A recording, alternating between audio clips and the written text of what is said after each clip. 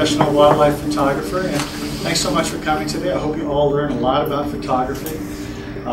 My lectures are always very open, meaning if you have a question, if something doesn't make sense, raise your hand, get my attention, Steve, I don't understand, or just ask a question to clarify and to learn. It's all about you guys learning, okay? Some of you in the class were at a similar workshop last year, and this workshop has been completely redone because I really wanted to focus a lot on wildlife photography.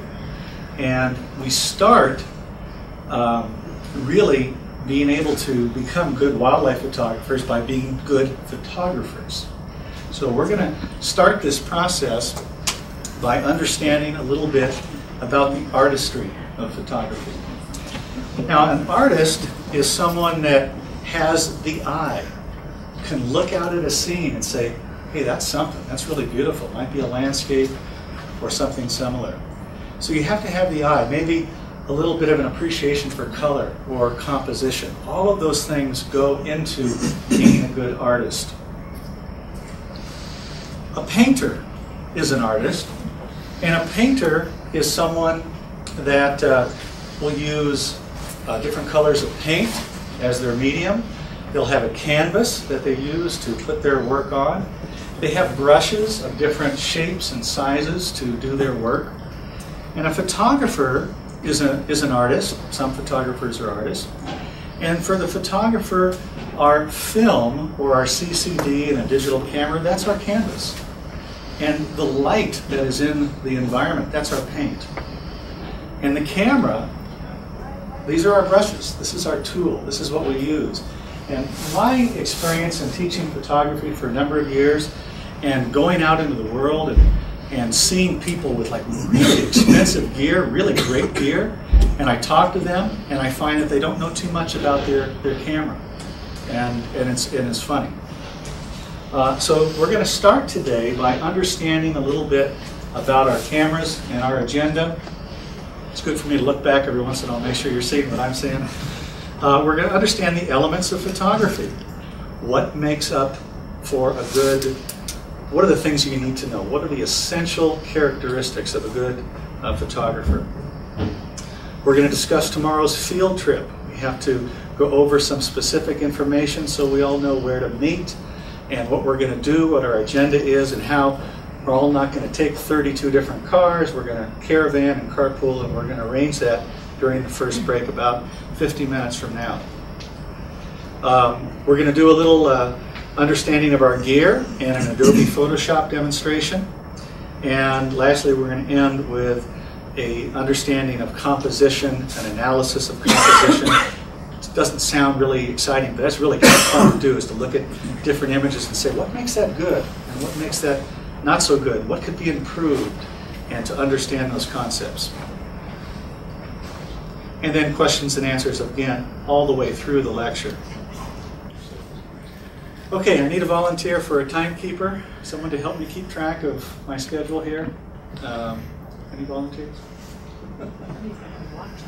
Someone with a watch, that is a criteria. All you got to do is when it gets to be a certain time, you say, Steve, sir, was it Bob? Bob. Okay, Bob, at 3:45, please just ring a bell. Remember, he's quitting at 7. Okay, creativity in photography equals control. If your camera is set to automatic, who has the control? Okay. Now, I'm sure there are brilliant technicians who put together your cameras, but I don't know if the camera, when it sees a scene, can evoke the artistry maybe that you see and appreciate. So you need to begin to take control, and I'm not saying, I don't want to wean you and say you got to be off of auto all the time, but there are times when you need to come off of auto for artistic reasons. Your photography will evolve substantially once you begin to take control. Creative control equals understanding your camera and your gear. Let's try to find the light so we can dim this up here. Let me see. That one. That one. All right, now we're on track. Okay. I taught, fortunate enough to teach a month-long class over in Europe last year, and this is a shot at Trevi Fountain in Rome. And I show you this not because it's a beautiful shot, because it's a snapshot, right? That's all that this is. My camera's on auto, and I took a picture, and what are some of the things that we would like to see regarding this that would make this a better image? Get rid of the people. Get rid of the people, that's one thing for sure. Now, more detail, more contrast. More contrast, all those things, yes. The fountain. Yeah. The fountain is really our focus, is it not? Right. Right, Trevi Fountain is really the focus. So I started to think, you have to think creatively, what can I do to turn this beautiful scene into something that's more depicting the art of that moment? So my solution, thank you, my solution was I came back at 3 a.m. in the morning. Unfortunately, I had come over on a flight 2 or 3 days before, so my alarm clock in my brain was still getting me up at 3 a.m. But I went out at 3 o'clock in the morning.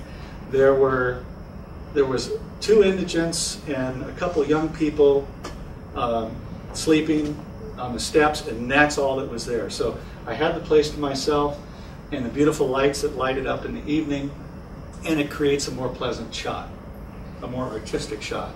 Steve? Yeah. Can you move the cameras? Yeah. Oh, I'm sorry. Absolutely. Thank you very much. That is the participation that I need, otherwise you'd be fuming by the end of the lecture. Here's another snapshot. This is in Mykonos, Greece. And again, the camera tries to give us a proper exposure. Now that's the composition that I wanted. But the exposure makes this a very lackluster scene. This is a shot, literally, and if you look at how high the sun is, here's a shot within moments of that shot. And isn't that a lot more pleasing? What I did here is I elected to silhouette the foreground, so all the people that were in there that were kind of distracting, they're gone. And it enhanced the colors of the sunset, and I waited and was patient, and a ship happened to be coming by right when I wanted it to be there, and boom, you take that shot. There are several important elements in making a good shot. Let me get a couple examples. What's one of the things when you go out and you see something, wow, that's really neat, what's one of the things that you want to have either as a setting on your camera or something in your mind when you're taking that shot? Just give me some important ideas. The lighting. Say again? Lighting. The lighting is critically important. Morning, evening are typically very warm, very inviting times of the day. At noon is very harsh light and not so pleasing and very harsh shadows. What else? Depth of field. Depth of field. Okay. What thing in our camera controls the depth of field? The aperture. The aperture is a critical setting that we need to understand to control the depth of field of a shot.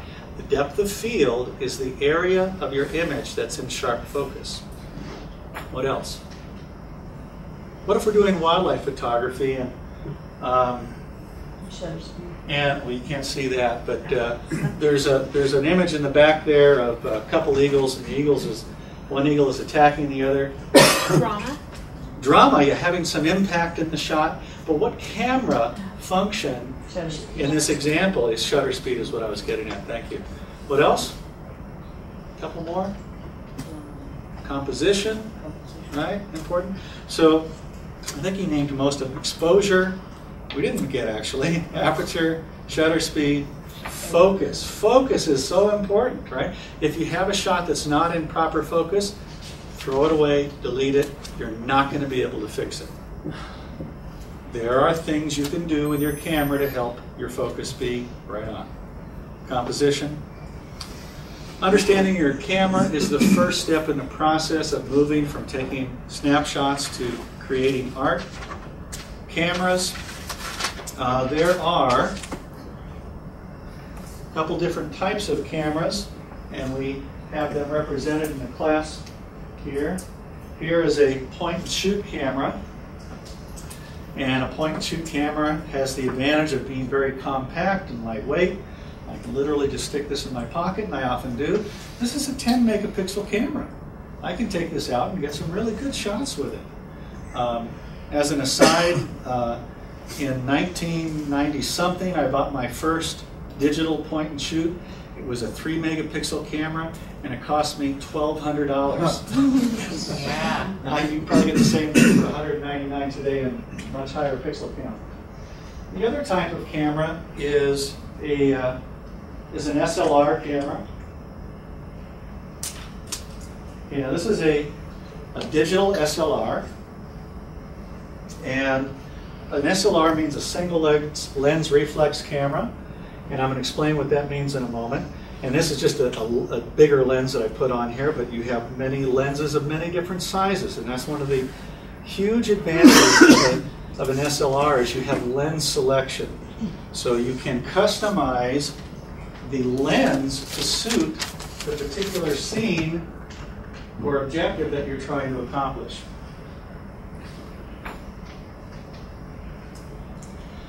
The path of light. Let me get my pointer.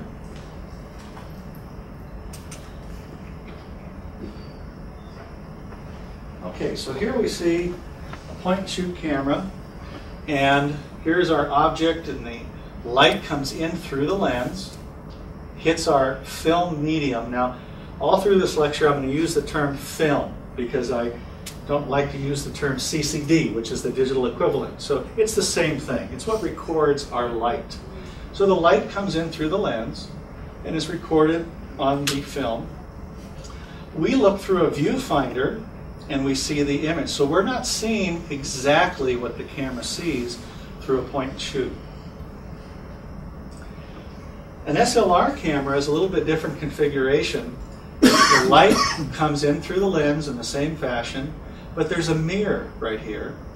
And the mirror reflects the image up into a prism, and that image comes out through the viewfinder, and we're actually seeing through the lens exactly what our camera sees. When we depress the shutter, the mirror flips up and the light is allowed to hit our film medium and exposes the image. Now, all of photography is the process of getting light from outside into our camera. What are the two camera functions that allow light to hit our film? This is not a hard question. Aperture and shutter. Okay. Now, I'm going to dissect these two things because it is so important.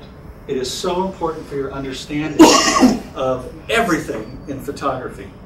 So aperture and shutter allow the light to enter into our film medium.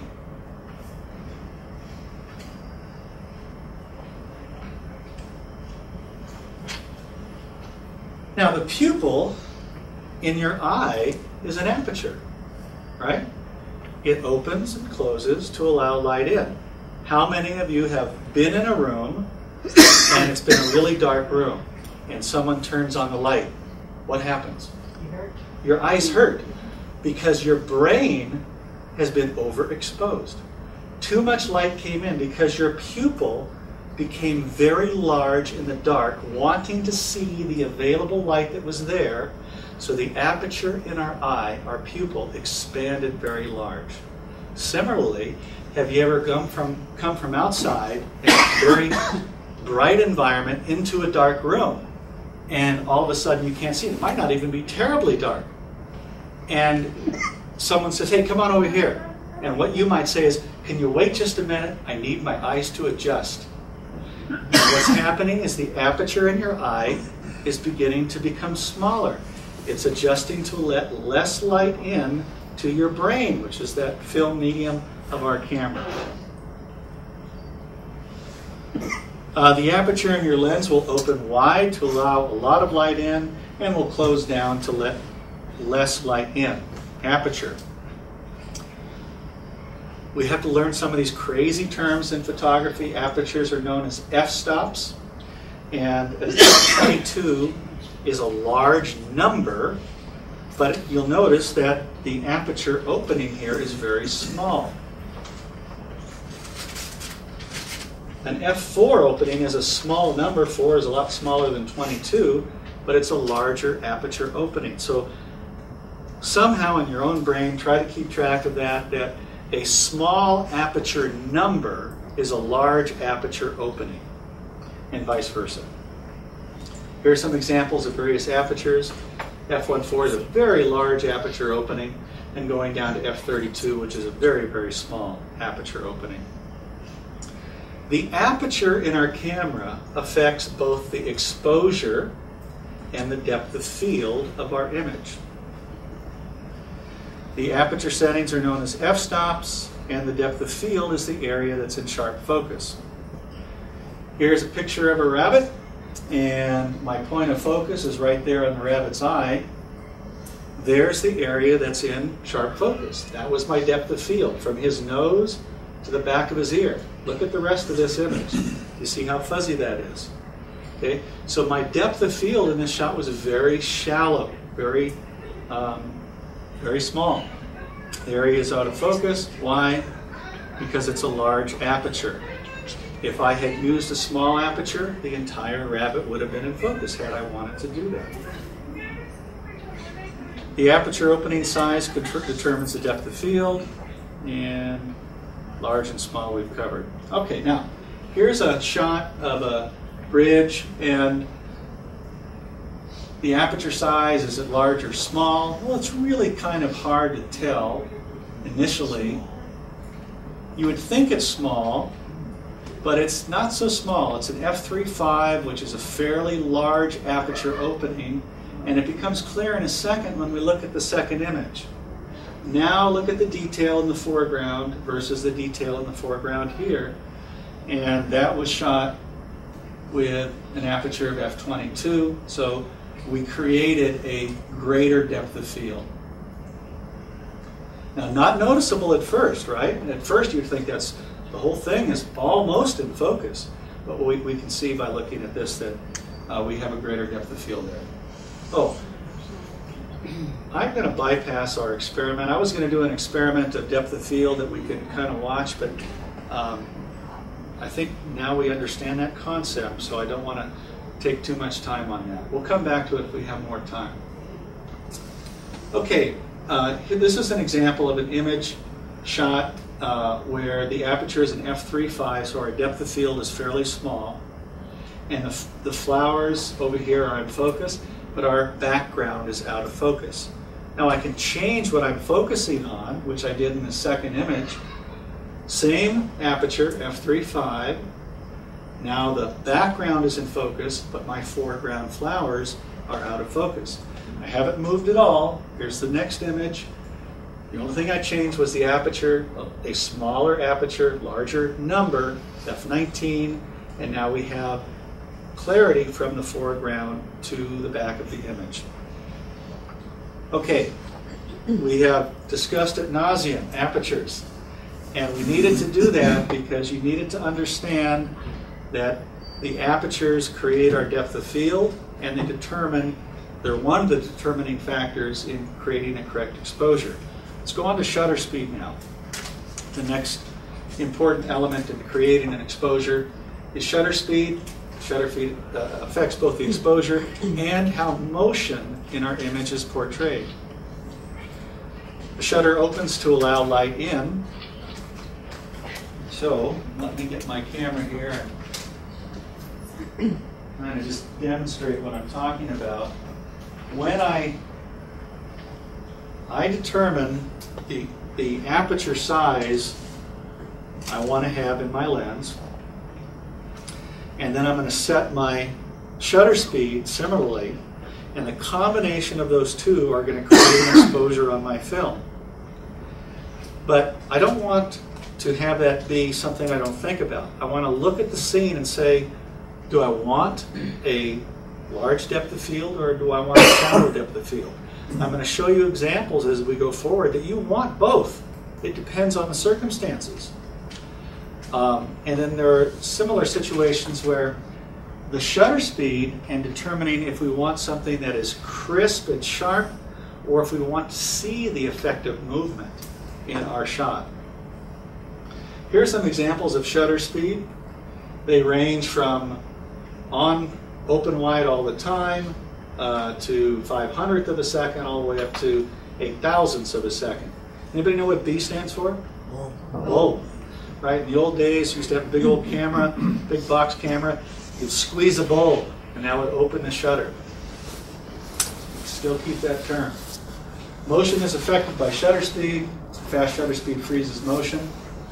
Here's an image of a flock of snow geese in Bosque del Apache, New Mexico.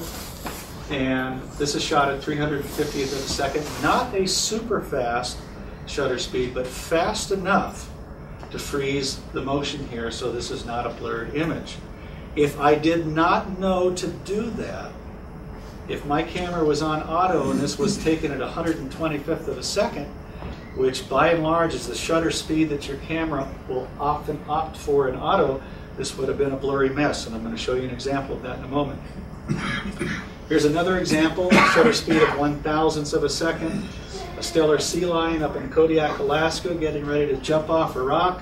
I knew he was getting ready to do it, and so I was prepared with my shutter speed where I wanted it to be. Here's an Arctic tern, also up in Kodiak, Alaska, and caught just at the right moment, very symmetrical, backlit subject, so the light is coming through the wings. A pleasing shot to me, shot at 750th of a second, fast enough to freeze that motion. If I was taking a picture of me right now and my shutter speed was 1 second and I was walking, well, 1 second is from 1001. So I took almost 2 steps in that 1 second. And so if my shutter was open for that 1 second of time, you would have seen a blurred image moving across that screen. So 750th of a second is a very, very minute slice of a second. And so by capturing that image with that very fast shutter speed, freezes the motion even of a bird in flight. A slow shutter speed can blur the motion. Okay, here's a similar image that I took at Bosque del Apache, and this was at a shutter speed of a 90th of a second. And look at the eye of the goose here is even elongated, showing the motion, the path that the goose was moving. But this is kind of a blurry mess. I like the shot because it allows me to demonstrate that sometimes you need a faster shutter speed. Now here's an example when a slow shutter speed is an advantage. I looked at this scene, and of course you've seen many similar to it, where you have a waterfall, and to create this misty, satiny effect of the water, you use a slow shutter speed. Here I'm using 0.7 of a second, almost a second in duration, obviously on a tripod, and that allows this nice misty effect to be realized. The amount of light controlled by the aperture, or the aperture controls that amount, and the duration is the shutter speed. The combination of those two that we've been discussing creates ultimately our exposure. Now, I start my lecture with giving you this dry stuff, which is not the fascinating wildlife photography stuff you wanted to hear about, but we have to start at a point where our knowledge can progress and understand those more pleasing things. So now that combination of aperture and shutter create an exposure. The exposure is when the proper amount of light hits our film so that it's not too light or too dark. Here's an underexposed image. Notice that the foreground here is very dark, and so this is not enough light. Here's a overexposed image, And now look at our background. See how it's all washed out there? Our highlights are all gone. And there's our properly exposed image. And this is nice blue sky and detail in the mountains, and our foreground looks nice. So it's real easy not to have the proper exposure when we rely completely on our camera's light meter to deliver the answer to us. Here's an example I tried to work up. Tell me if this helps you or not. It's kind of a physics question. Are there any physics majors in the room? That's good. When I gave this talk in Europe, there was a physics professor in there, and he said, "Steve, that's not 100% accurate." I said, "Okay, no. But I'm hoping it gets the point across to you. If we have a 4-inch pipe, and the 4-inch pipe fills that bucket in 5 seconds, we add a second piece of information, 2-inch pipe, smaller diameter, and it fills the bucket in 10 seconds. I ask you the following question. If we had a 1-inch pipe, how long would it take to fill that bucket? 20 seconds, exactly right. So there are many combinations of opening sizes that will fill that bucket. If we went to a 1/2-inch pipe, it would be 40 seconds. So the pipe diameter in our example is the aperture in a camera, the time is the shutter speed, and the bucket is a correct exposure. There are many combinations of shutter speed, different shutter speeds, different apertures that will create a correct exposure. Assume a shutter speed of 125th of a second and an aperture of f/16 is a correct exposure. On the left, we have aperture, or shutter speeds, and a 4,000th of a second is very fast, and a 60th of a second is very slow. As we go down the list here, a 60th of a second lets in more light because there's more time for the light to enter in. Bob? Yes, sir? Your time is up. Thank you very much. Okay. And apertures, we let less light in as the aperture becomes larger in size, larger in numeric size. And the smaller the number, less light, obviously. The larger the aperture, more light comes in. Now, we assumed that 1/25th of a second, this is a given now, 1/25th of a second at f/16 is a correct exposure. If I wanted to change my shutter speed to 250th of a second, what would my aperture need to be a correct exposure? F11. F11? Everybody agree? Why? Who said F11? Tell me why, sir? You always, if you go 125. Hard to explain, but easy to Yeah. understand? Yeah. Okay. You move it down. You're going fast, you need more light, and so you need to have the shutter speed. Exactly. Aperture open. Exactly. Let's everybody focus, no pun intended, on this. This is critically important. This is critically important. If I have 125th of a second and we change to 250th of a second, are we letting in more or less light? Less light. This is faster, a shorter duration, so we're letting in less light. So in order to counteract that, to create a correct exposure, we need to let in more light over there. Okay?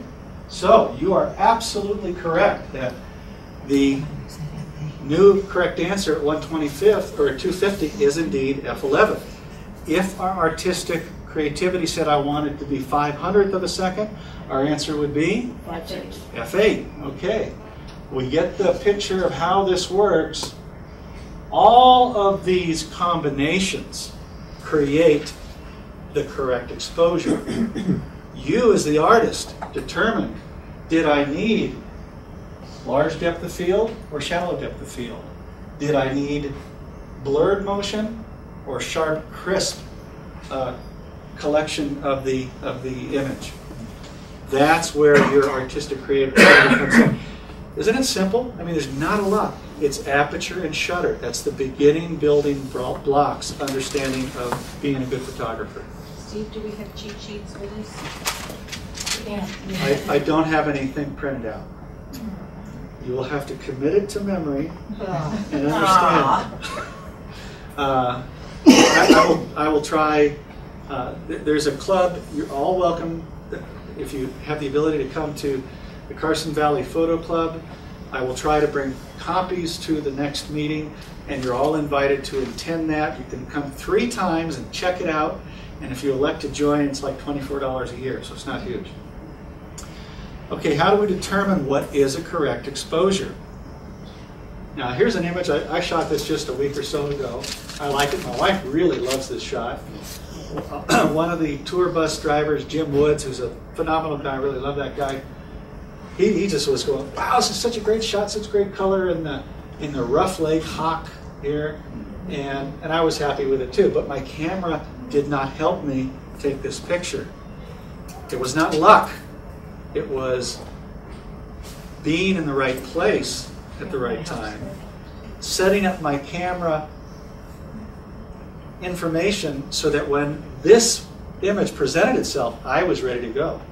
So there was some skill, not tooting my own horn, but there was some skill and knowledge that was necessary to make this happen. My camera, by the way, does not see this hawk at all. My camera only sees the light. It sees the reflected light. The light is measured by our light meter, and the light meter attempts, I should have underlined that, it attempts to give you a proper exposure. The light meter averages all of the light in the scene, and this is the mathematical formula. It comes up with an exposure of 18% gray, which is like the color of the bark of a tree or a sidewalk, or green leaves are 18% gray.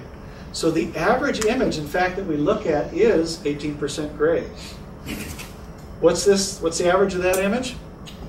18% gray. Your light meter doesn't see black and white. It averages that, and it sees that. It sees gray. The light will range from pure white to pure black in any given scene, and your light meter tries to give you an accurate result. Here's an image shot Friday morning, and it's not as apparent on the screen as it is on my computer, but what I notice when I see this image is my snow. I know my snow is white, but this snow is not white. Okay, this snow is a little bit of a gray tinge to it. But this is the exposure that my light meter said was the correct exposure. Now this is too light on the screen, not light in the same way on my computer. But now the snow is white. This should have more contrast, in my opinion. But now the snow is white. The point in showing you these 2 slides is when the predominant image in your scene is not an average of 18% gray, your light meter is going to be fooled, and it may not give you a proper exposure.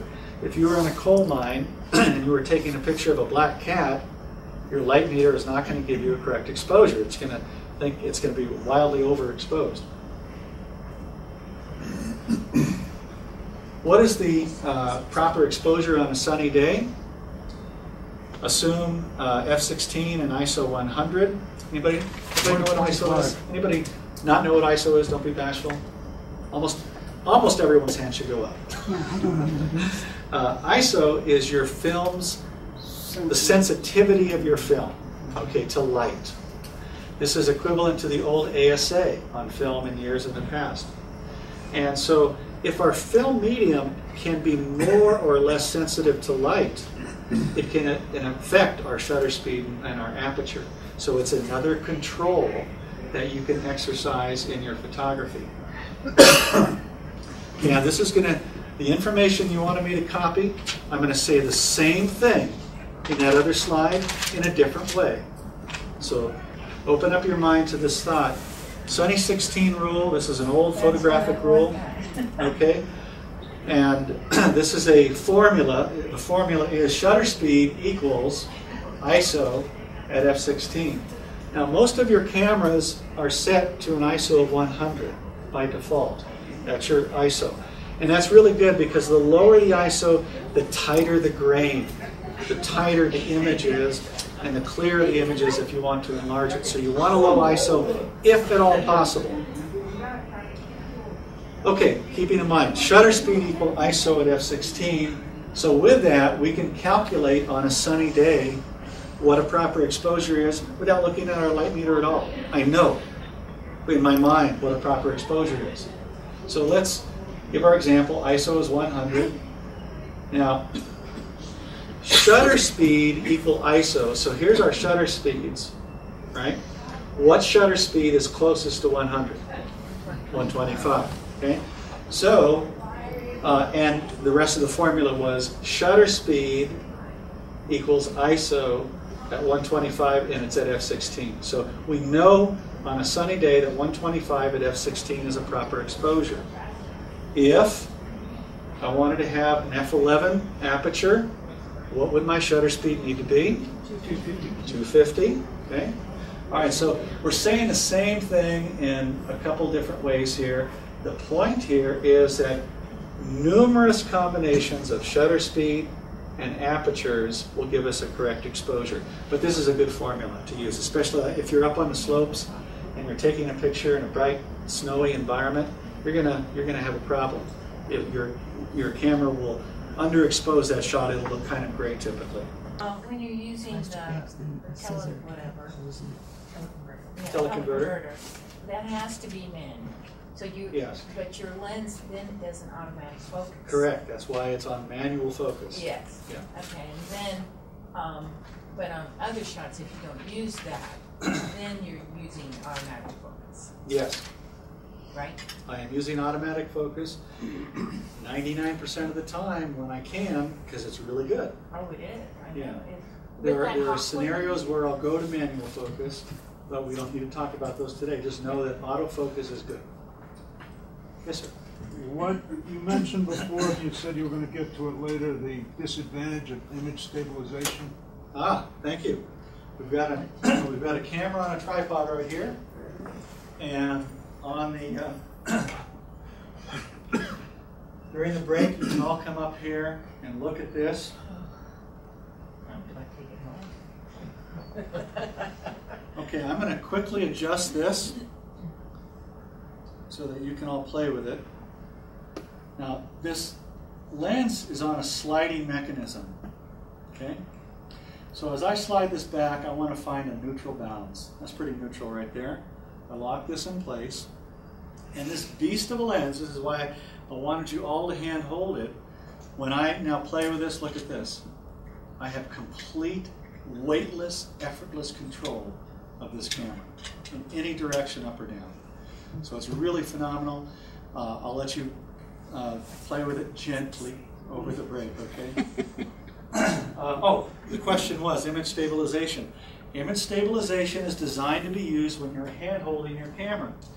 If I am, notice that this lens here, this 100 to 400, you'll notice how I always flip this thing around here. When this is on the bottom, I have a quick release. We're getting into the gear segment of my presentation a little bit, but that's okay. We have a quick release, and I do that, and I flick a lock lever, and my camera is locked into the tripod. I don't have to screw anything on. It's super, super quick and very secure. I can walk with this tripod over my back, and that camera's not coming off. And similarly, if I want to take this off, if I need to hand hold it, take it off the tripod, click, boom, it's off, I'm ready to go. So that's a great thing, but I don't want to hand hold my camera with this thing on the bottom because it hurts. I loosen that ring, I flip this up, I lock it back in place, and now I've got a comfortable place to hold my camera. Let's talk about camera holding. If I see anybody doing this tomorrow, I'm going to smack you on the hand gently. Don't do this. Do you see how my left hand is up in the air? What kind of stability is this providing to my camera like this? Why don't you do this? Look at my left hand now. It has created a tripod effect. My elbows are into my body. This is very stable to hand hold this image. Image blur is the bane of a photographer because it's a wasted image. Image stabilization, which was the essence of the question, it took me 10 minutes to answer it, is designed to be used when you're hand holding the camera. It will take away the normal camera movement you might have when you move that camera. Imagine, if you will, Carson, imagine, if you will, a rod coming out of this lens, extending to the back of the room. If I move this camera that much down, do you see how much I'm moving it down like that? Right in front of me, it's almost an imperceptible difference. But if you extend that rod out 40 feet, and I go like that, it's moving 1 or 2 feet, right? So the slightest camera movement will affect the clarity of your image. The image stabilizer should be set to on if you're hand holding your camera. If you have your image stabilizer set to on and your camera is in the tripod, it will be counterproductive and will give you a blurry image. Your image stabilizer will blur your image instead of making it clear, which is the opposite of what you want to accomplish. So it's only a bad thing if it's on a tripod. Exactly. Yeah. Exactly. Now, your image stabilizer has 2 modes. There's so much that your gear can do, and there's so little time to talk about it. But on the barrel of this lens, there's an image stabilizer mode 1 and 2. Mode number 1 is for hand holding images normally. Mode number 2 is for panning. So you would select image stabilization mode number 2 if you're panning an image, an eagle in flight, and you're hand holding that camera. But you won't do it on a tripod. If you're on a tripod, leave it off. So that would be like if you have the drive for the 5 or 6 pictures simultaneously, you would use the drive 2 so that it, the stabilizer 2 so that it'll pan well. If you're hand holding the camera. Right, we're Yeah. talking Yeah. Okay, I'm going to breeze through. All right, so here's to refresh our memory on the story. Eagles flying in, conflagration, skidding, sliding in the snow, giving him a dirty look. I'm getting out of here. See ya, pal. And he's gone. Okay, so sequential images are really kind of fun. Great shot. I'm going to have to make some tough selections here, or I'm going to go through this very quickly. Selecting an autofocus point. These are the autofocus points we were discussing. Here's an example. All those autofocus points in your camera. Center selection point is the most accurate. You can select one or all. This is a representation of it selecting the tree, the rock, the tree in the background, and the trees way in the far distance. Metering mode. Metering mode is how your camera determines the exposure of the image. There's evaluative or matrix metering, center-weighted metering, or partial or spot metering. Yes. Here's an example of matrix metering. The camera is going to divide up the entire scene into grids. It's going to say, I'm going to average the light in the entire scene, and that's what most cameras are set to. Center-weighted metering says that the theory, when you select that, is that your primary subject is somewhere in the center. So you want your exposure to be relative to that. Center-weighted metering would be selected. Spot metering is even more discriminating. I want to determine that I want that to be what I'm metering on to select to create a proper exposure. You would select spot metering in that scenario. And would you be changing that with each photograph? No, absolutely not. I hardly ever change it. And what do you keep yours? I keep mine on center-weighted metering or matrix metering, either one. I will change it to spot metering when it's a difficult lighting situation. And we're going to hopefully have time to go into a couple of those examples. This is a remote shutter, so I can put this on the camera, totally eliminate any shake. When I depress my shutter ever so gingerly, it's creating movement. No movement there, really nice. You can do a lot of really cool things with this thing as well. TV was on. Yeah, it does. Actually, the plug was I carry a battery charger with me and batteries.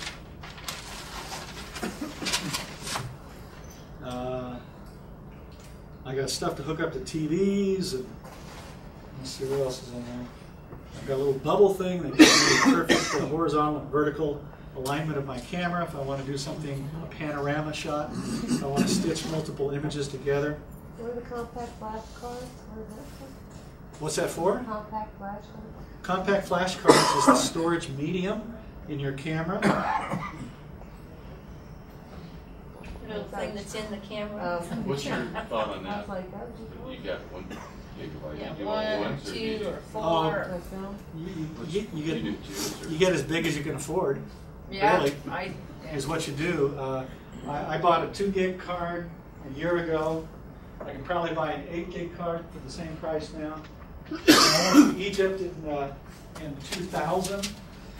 I paid $750 for a 256 megabyte card, and I bought 3 of them. Oh my God. Isn't that amazing? Yeah. Wow. And now I can get half a dozen images on one of them. It's just terrible.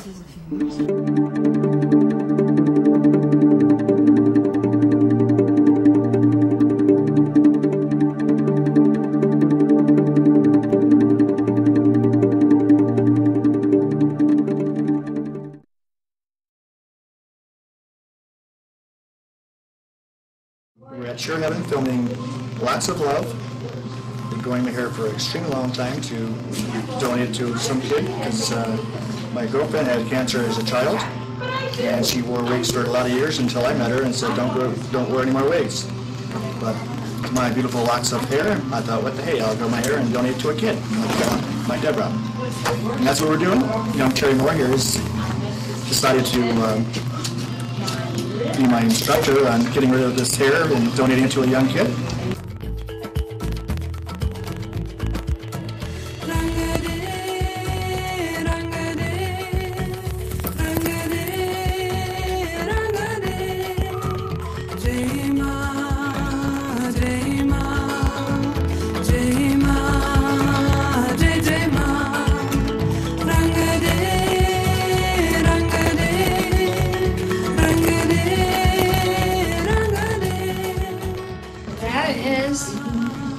That's perfect. The major part of it for the Lots of Love, I'm going to contribute this hair right here. Excellent. Okay, and then I'm just going to cut the beard up and give me a nice clean one. This is Michael Smith. We have just finished donating my hair to Locks of Love. And Terry Moore says I look like a new person, which I feel later. And I certainly hope this can be turned into a wig for a kid and that more people will come and donate their hair as well. This is Michael Smith reporting from Share Heaven in Gardnerville. Thank you.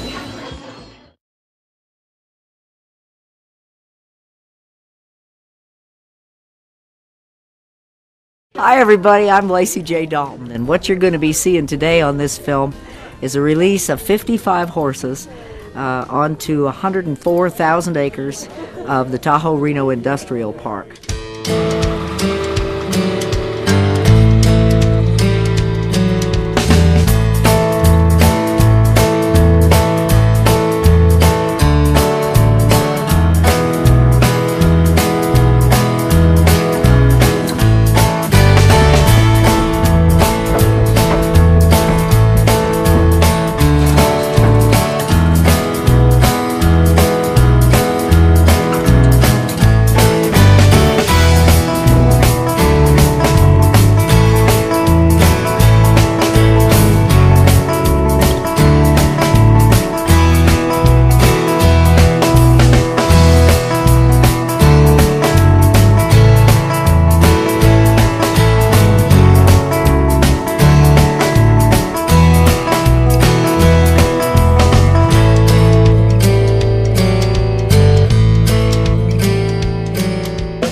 The property owner here has allowed us to release these horses so that they can live in an area that's relatively free from human intervention, and so that hopefully they're going to avoid the conflicts that caused them to be picked up in the first place.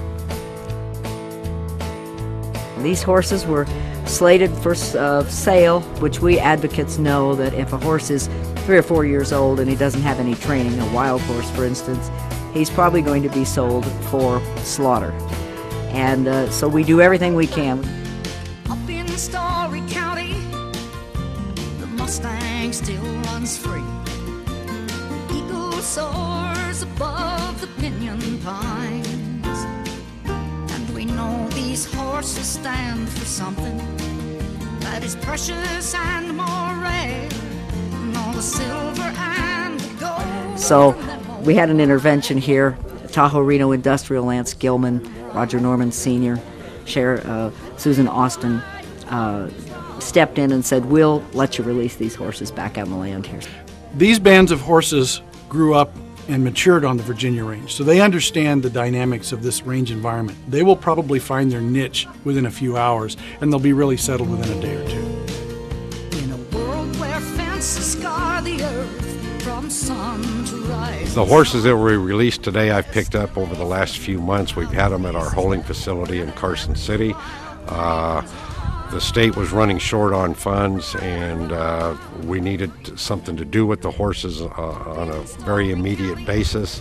And the Wild Horse Groups and the TRI Corporation and Let 'em Run Foundation and LRTC, everyone got together, and this is a one-time release opportunity out here on the TRI. They have a soft spot for the horses, and they allowed the state of Nevada to turn them loose out here. Wild horses are part of Nevada's character. We can create situations where the wild horses can flourish and still be compatible with all the other uses and the growth in this state. And here's a real good example of how that can work. Teamwork between all the interested parties in the Department of Agriculture will produce solutions that are sustainable. Of course, nobody ever wants to see anything detrimental happen to the horses. They would much rather see them turned loose out here on the open like this and running free like they should be.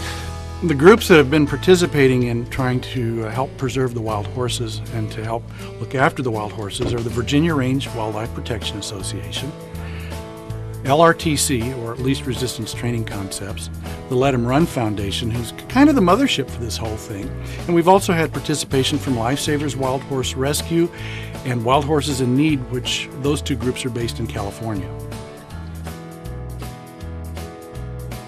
Here in Nevada, we're running out of range where they can actually move around the hundreds of miles that they used to move around. So they need their own place. That's what Let 'em Run has always been about. It's about finding a place somewhere here in Nevada that we can create a sanctuary for these horses. You know, I don't know where that sanctuary will be someday, but we're going to find a place for these horses because they need a place of their own.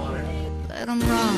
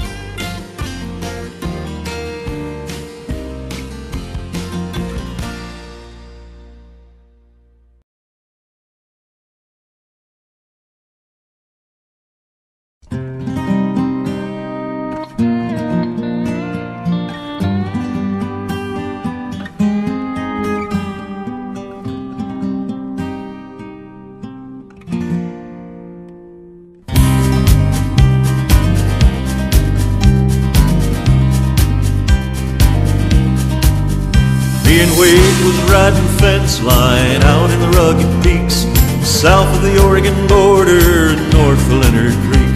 When high up on the rim rocks a shadow crossed the sun, down a sagebrush-covered draw came a Mustang on the run. The pounding of his hoofbeats shook the chilly air, blowing hot breath from his nostrils and his eyes was wide and scared. He was running like the devil was tangled in his mane. In the distance came the beating of a helicopter blade. There was magic in the muscle and strength in every line. Face of Western history going back to Spanish times. Conquistadors and cowboys and the legendary chiefs. Cheyenne, Sioux, and the Kiowa reflected in that beast. Helicopter cleared the ridgeline.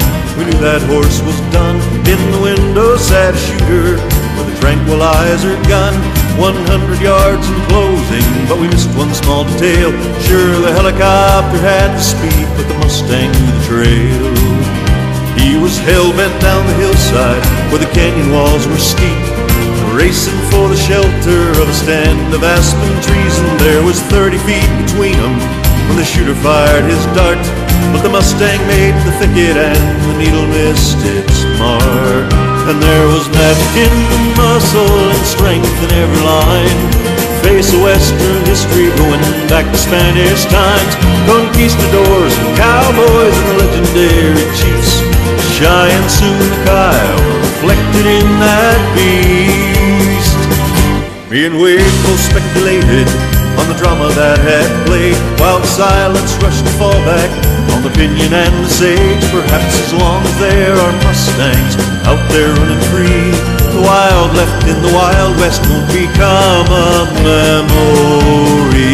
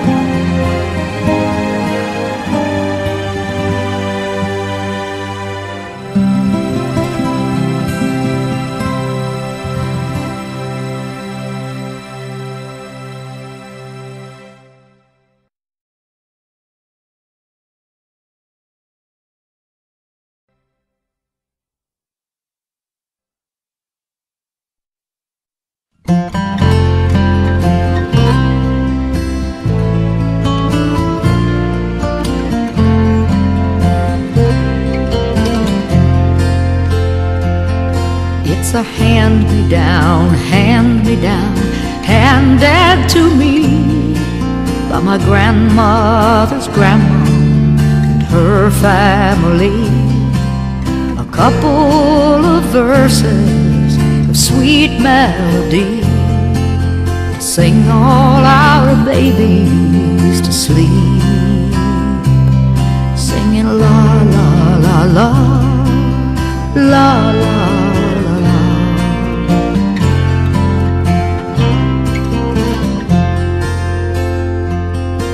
When it's dream time, my darling, I'll turn off the lights. You close your sleepy blue eyes, and like my mother before me, I'll sing you to sleep to the wild pony lullaby. See 'em dancing and prancing and whirling around on your eyelids behind your closed eyes. It's the dream world you find when you follow the sound of the wild pony lullaby.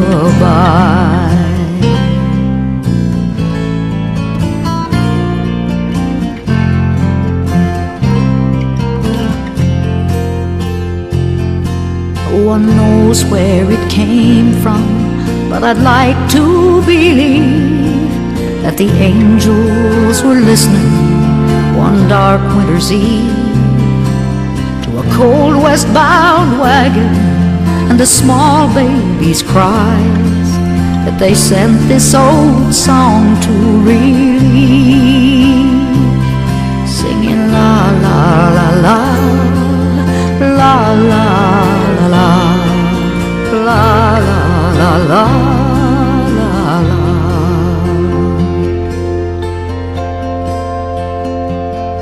It's a hand-me-down, hand-me-down, handed to me